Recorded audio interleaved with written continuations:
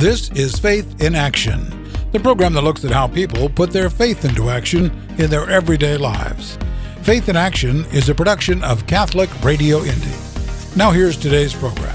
This is Faith in Action on Catholic Radio. I'm Jim Ganley. Our co-host is Bridget Eyre. Hello, great to be with you. Bridget, Thanks for tuning in. This is the time of the program where we always kind of remind people of different ways they can support Catholic Radio and different things like that. But being the time of the year that it is, I think we ought to just, instead of doing that, we ought to say just two things.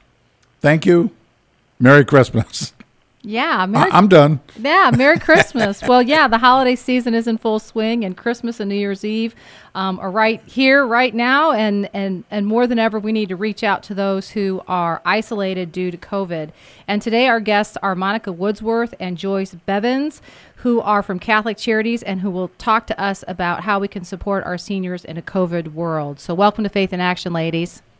Thank you. Thank you. All right, so tell us, I want to talk about the programs that you run at Catholic Charities, what they are, and what you do in those positions. So let's start with Monica. You are the director of the RSVP program. What is that? That stands for Retired and Senior Volunteer Program. Okay. There's a network of senior volunteer programs through the federal government, and they are for people 55 and over. And Catholic Charities sponsors two of those, both RSVP and the Senior Companions. But RSVP, I'll let Joyce speak to the Senior Companion program, but with RSVP, there are no income requirements for volunteering, and there's just a lot of flexibility for the volunteers to choose where, when, and how often they volunteer. So we work like a clearinghouse and help people find volunteer opportunities, especially during COVID, that may be from home or maybe in the community. Now, what sort of positions would people volunteer for? Would they have need for carpenter, mechanic, typist, data entry? What skills? All those skills. We do a really good job of placing people with their skill set, or even if they want to learn something new. So when you're talking about helping with handy person work, it could be an organization. We match them with Neighbor Link, where they go in and help seniors and people with disabilities. They're just doing things outside right now to be safe, but cleaning up yards, doing painting, helping with gutters, or it can be people are most comfortable being at home, and so they might start doing a friendly caller opportunity where they're calling someone on a regular basis who is homebound, helping them to feel like they're still a part of the community and that they're important. All right, that's really interesting, and I really love that whole concept of the clearinghouse and how you're involved with that. I want to talk about the Senior Companion program. So Joyce, could you talk a little bit about that? Sure. Our program is along with AmeriCorps too, but it's a peer-to-peer program. And what we do, the people's wanting, they're matched with someone in the community that's homebound. And so they volunteer, they commit to 20 to 40 hours a week after extensive background checks, and after they have to meet income eligibility to be part of our program. And the companions spend time in the homebound person, assisting with like housework, errands. They have lunch together, and they're working on building a friendship. And our companions do not do personal care, so they're not a home health aide. They're working on building that friendship, but they can do reminders of medication and personal care. We presently have 67 companions right here in Marion County. And during COVID, they've been visiting through the phone, Zoom, porch drop-offs to provide lunches, groceries, picking up prescriptions.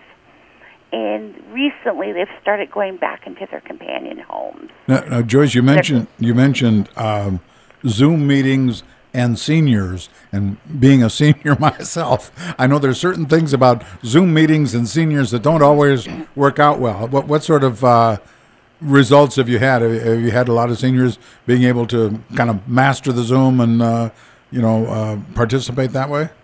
So one of our challenges in the program, very few of our seniors actually have internet, so the phone works a lot better for our program. We have about 5 that are successful with the Zoom that calls up their clients, and they have lunch together. They watch.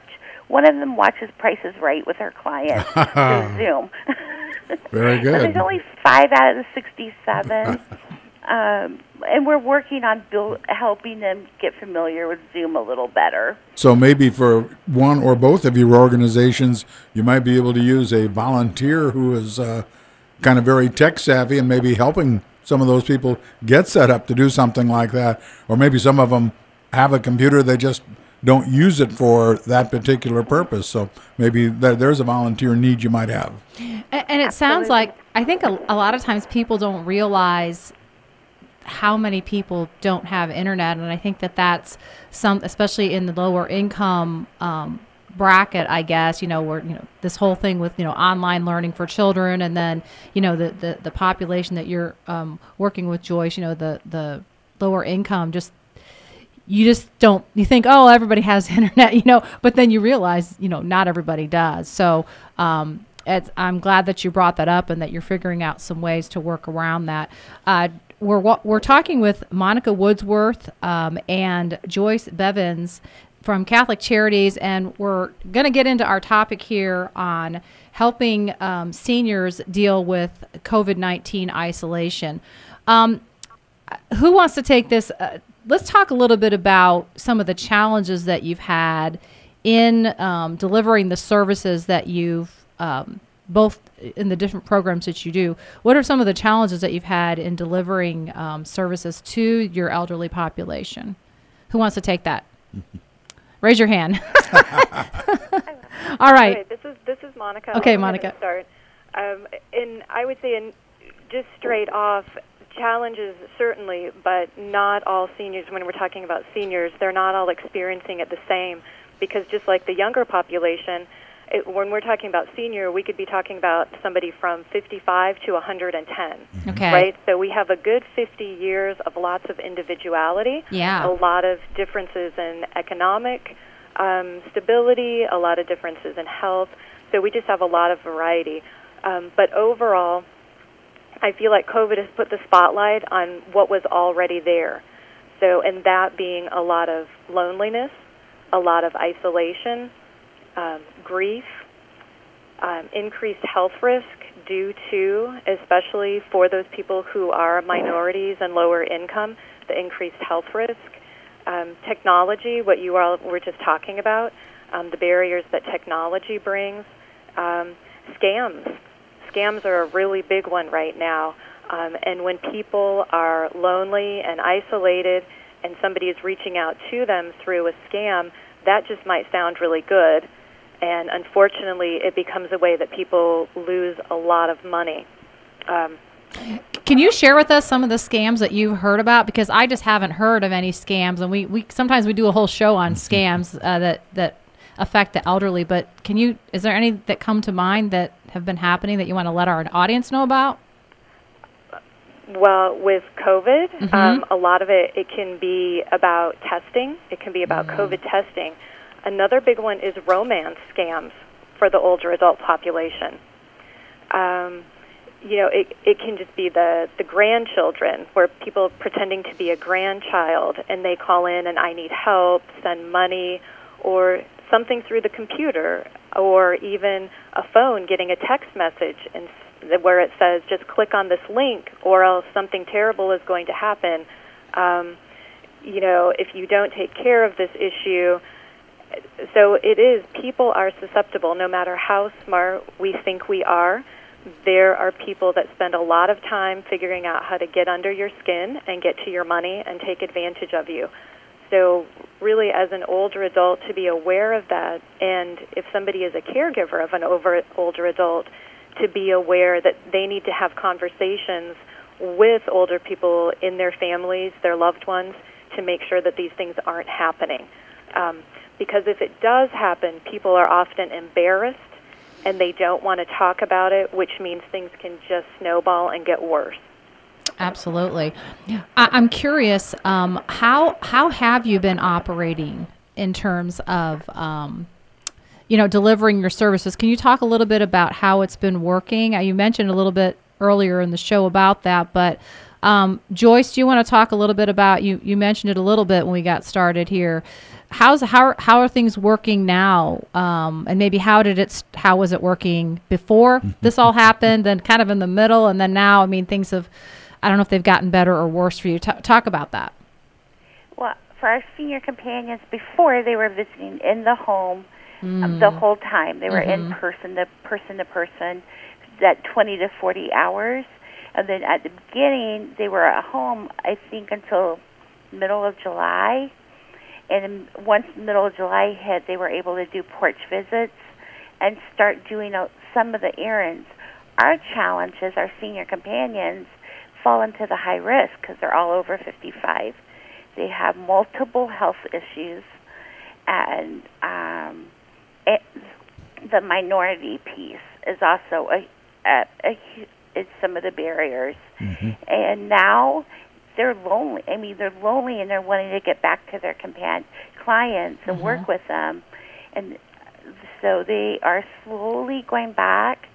Some of our client companions have been together for 5, 10, 15 years.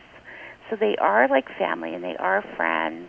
We just had a celebration. We did a drive-through recognition for our companions, and we had 17 celebrating between 5 and 20 years. Wow. Long time. That's amazing. Yes. That's really successful, to have people stay together that long as companions. They're really forming those friendships. Yeah, I would imagine that the seniors that you're dealing with are dealing with the same thing that we all are. That, when this started back in March, it was going to be, okay, 2 weeks. Yeah, 2 weeks. You've got to stay home for 2 weeks. You've got to do this for 2 weeks. And then it was, okay, well, it's going to be another week or another 2 weeks. And it just kept incrementing. And here we are, end of the year, and the programs, in a lot of senses, are the same. In some cases, possibly even more restrictive than they were. Joyce, does that kind of wear on the minds of some of the people that your organization deals with? Absolutely.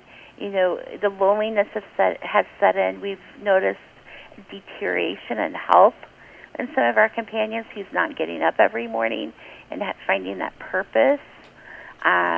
We get together once a month before COVID on education, and constantly we're hearing how they miss that, and they miss being with each other, and they built friendships over the years, and now they're stuck at the home by themselves, or their children are working and the grandchildren are having to do homework at their homes.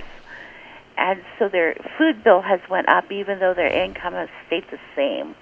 Or in some cases, maybe no income, right? Because they've lost their job. Yeah. Absolutely. We need to take a quick break, and when we come back, we're going to give our audience some tips on how to support seniors. So stay tuned for more Faith in Action. You're listening to Catholic Radio Indy, converting the culture to Christ through radio, featuring 100% Catholic programming 24/7. Do your friends a favor. Tell them about Catholic Radio Indy. Have you ever thought about joining the Catholic Church? Have you just wanted to explore the Catholic faith? All you need to do is call your local Catholic church for more information. We are always happy to help you in your journey to discover and learn more about the Catholic faith. We have classes that are almost year-round, and the classes and information sessions do not involve making a commitment, and there is no pressure to join. Please call your local Catholic parish for more information today and start the journey of one day possibly becoming Catholic as well. God bless. You know us as Catholic Radio Indy, but we're so much more than just radio. We're a website, CatholicRadioIndy.org, with access to great Catholic resources, including podcasts of all our local programming. Podcasts that have been downloaded from all 50 states and over 40 countries on 6 continents. Yes, we are Catholic Radio Indy, but thanks to your support, we're taking the gospel of Christ to the ends of the earth. Catholic Radio Indy and CatholicRadioIndy.org. You can hear the Holy Mass every day at 8 a.m. right here on Catholic Radio Indy. Welcome back to Faith in Action. I'm Bridget Eyre. Jim Ganley and I are in the studio, and we're talking with our guests via phone and Zoom. We're talking with Monica Woodsworth. She is the RSVP Director at Catholic Charities in Indianapolis, and Joyce Bevins, who is the Associate Director for the Senior Companion Program, also with Catholic Charities. And we're talking about tips on how to support our seniors in a COVID world. And seniors are really kind of defined as age 55 and up. So who wants to take the first question here as it relates to tips to supporting seniors? And I know both of your programs do that, but how can our listeners be supportive of others? Go ahead, Monica. This is Monica. I'll go ahead and start. I think it's important for all of us to lower our expectations in terms of what support is. Because sometimes we have a viewpoint that, okay, if I'm going to help somebody, I actually have to maybe do a home-cooked meal for them or take them somewhere or spend an hour on the phone with them. And that's not really the case. I think if we lower our expectations and just really make an effort when we do communicate with people that we're seeing them and we're hearing them, that we're taking the time to listen and be a presence. And it isn't always about the fact that you need to show up, do a task, do something in particular. Okay. Yeah, that's when you bring that up, I'm thinking about, what does it mean to support someone? Maybe we start there, because that can come in many, many forms. Mm-hmm. I think that the checking in and giving time is a good place to start, especially right now with our restrictions and being safe for the older people in our lives and for ourselves, just being able to have a conversation. But then we take a step back and we need to make sure, is the person we're checking on, do they have the ability to clearly hear what we're saying? Do they have the ability to see if we're doing something virtual? Do they have the skills to use technology so that they can coordinate? Because I know sometimes with hearing difficulties, when we're able to be face-to-face, you can gauge body language and you can maybe tell if somebody really isn't getting it. But we need to make extra effort. Okay, and Joyce, I have a couple of questions here that had just kind of popped into my mind. With the Senior Companion Program, we were talking about maybe volunteers to contact the seniors, which is important and is a need. But how would you accept seniors who say, gee, I think I need that service? How do they become part of the program? They would just call me here at Catholic Charities, and what we do is we match a senior companion usually within a 10-mile radius, and we look at their interests, what they like to do. So if there's someone who likes gardening, I'm not going to match them to a senior companion that hates gardening. Mm-hmm. And find that common interest for them so they can both enjoy each other's company and build a friendship.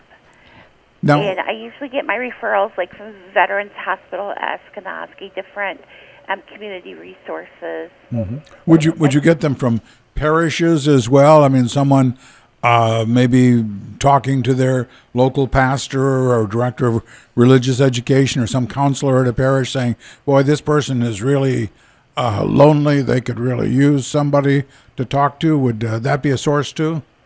We would absolutely love that resources and the referrals from them. Unfortunately, we do not get as many as we would. We know that they're out there. People are lonely out there.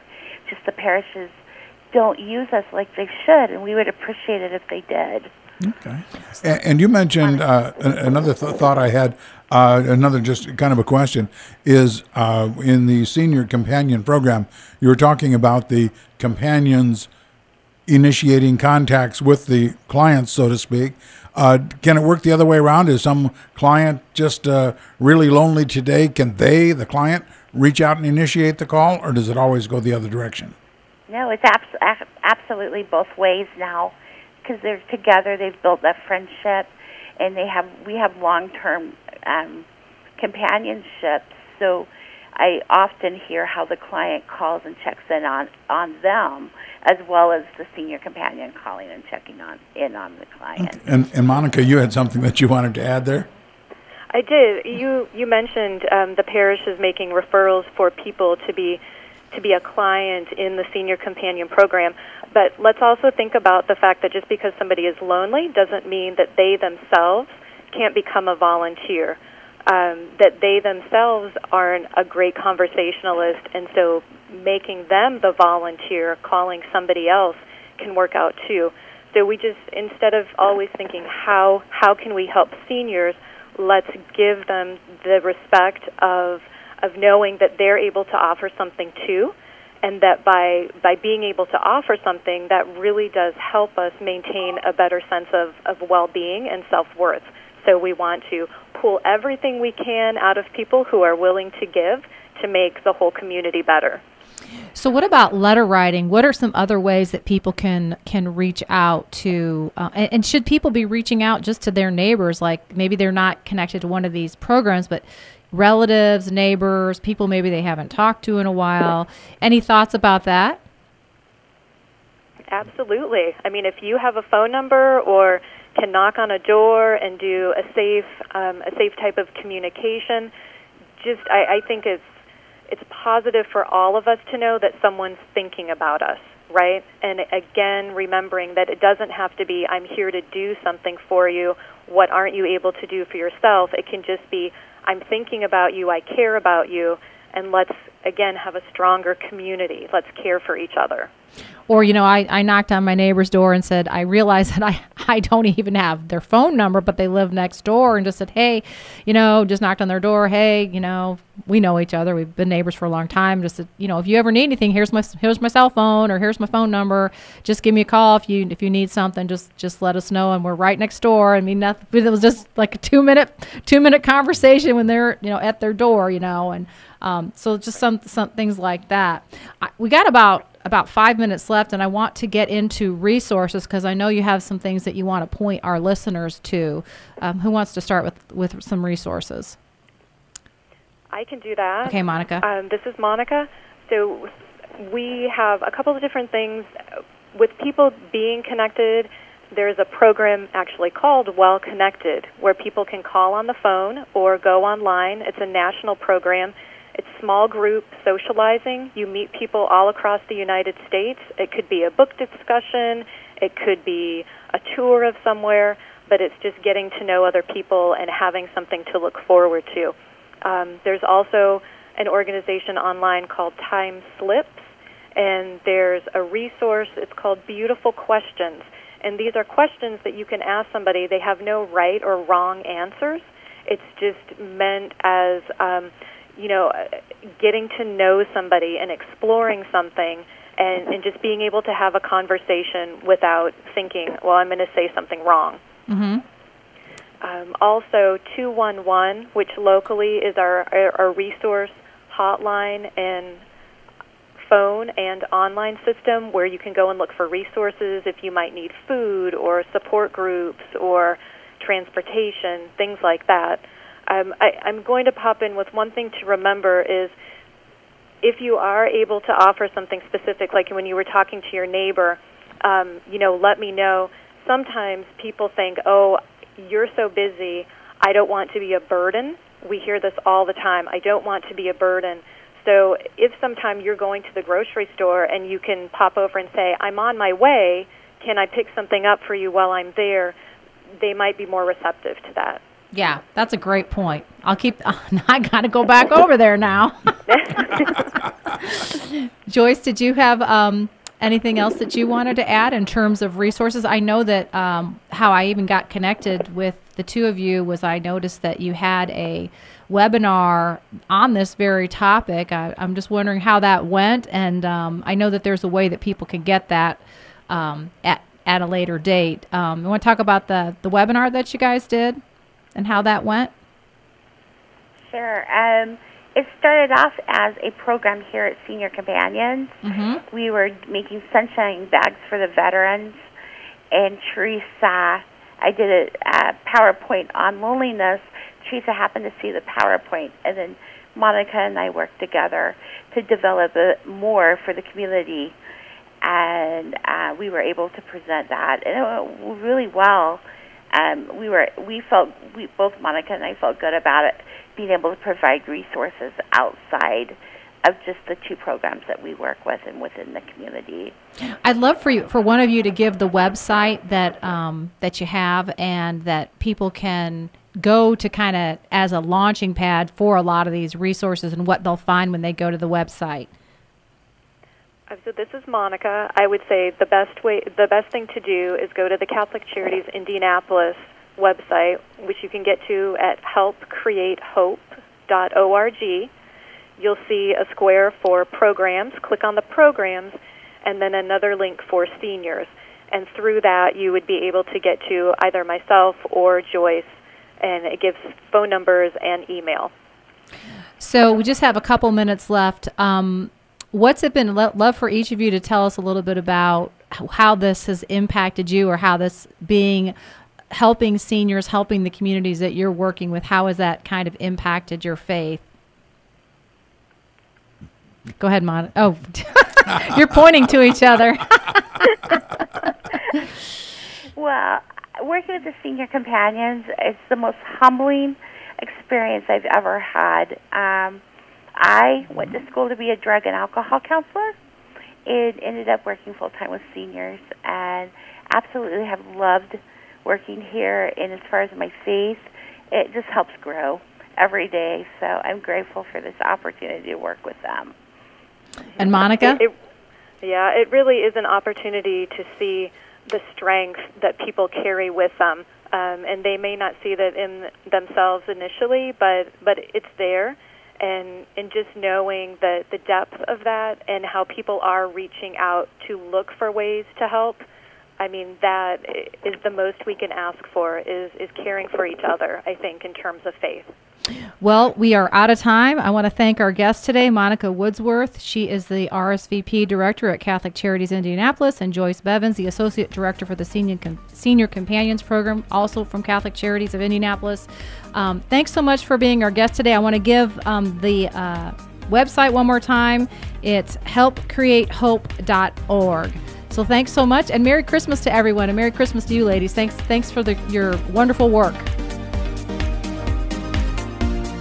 You have been listening to Faith in Action, the program that looks at how people put their faith into action in their everyday lives. Faith in Action is a presentation of Catholic Radio Indy. You can hear this episode of Faith in Action again, or any past episode, at catholicradioindy.org. If you have a suggestion for a guest or topic for a future program, please call us at 317-870-8400 or email Jim at catholicradioindy.org.